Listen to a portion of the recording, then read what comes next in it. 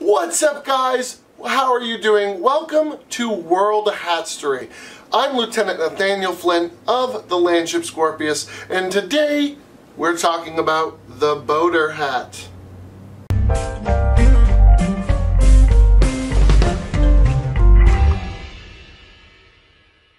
That's right, people. The boater is a iconic hat in its own right.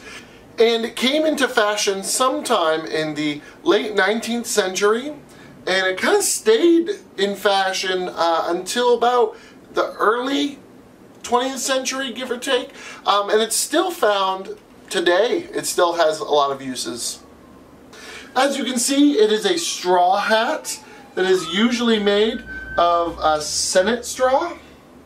It's got a stiff, flat crown and an iconic ribbon that goes around the crown. This hat is believed to be derived from the canottiere straw hat, which is traditionally worn in Venice, Italy by gondola paddlers. The canottiere traditionally has a really long ribbon that comes off the back with a matching color ribbon going around the crown for aesthetic reasons. This is actually where they believe the connection to the name boater comes from, with its connection to ships and boats and sailing. There are a lot of other names for this hat style, and for the process of belief, I can't get into all of them, but let's talk about a few of my favorites. The English Panama hat, the skimmer, the Senate hat, S-E-N-N-I-T. In Japan, it's actually known as the can-can hat or the Sarukan hat. Please forgive any and all pronunciation throughout this whole video. This hat also gained a lot of notoriety at sporting games and at universities as a form of their uniform. It could also be considered a unisex hat, as a lot of women wore it with the aid of a hat pin. And it's in a few of women's uniforms around the world as well.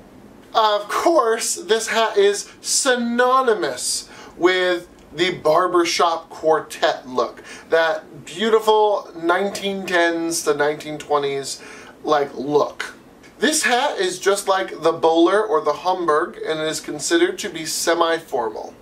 Now, although we don't see this hat wherever we go, it is still popular with some communities here in the modern times. For instance, they can still be seen at historical events, at some theatrical or musical events, and it's still a staple at many rowing events, especially at universities.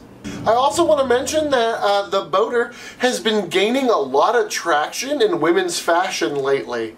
That being said, it's not exactly a new trend in women's fashion, as it's a good thing to mention that Coco Chanel was very fond of boaters back in the 1920s and pushed really hard to make them a staple of women's fashion.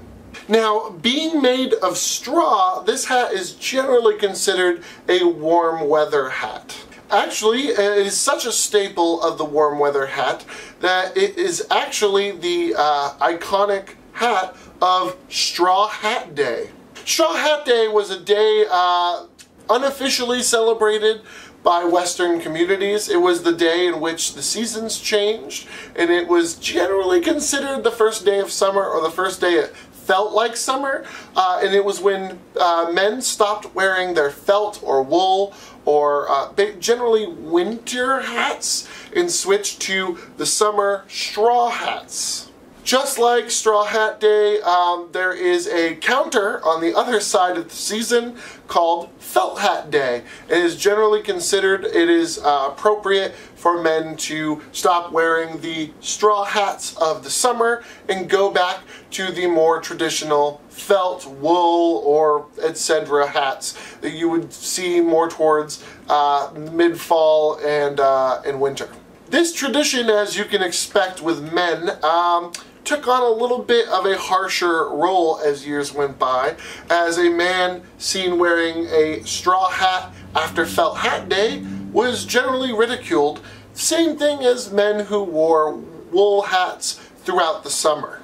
This led to a general trend in cities where young males would violently enforce Felt Hat Day, and they did so by running around the city, snatching people's straw hats from their head and destroying them.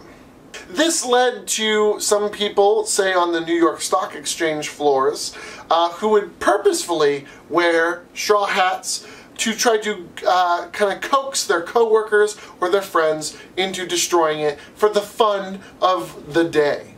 However, as can be expected with all good things and America and men, it was taken too far, and this led to an event known as the Straw Hat Riots, where groups of young men scoured the city and destroyed countless hats and led to many arrests. This is a topic for another video at another time.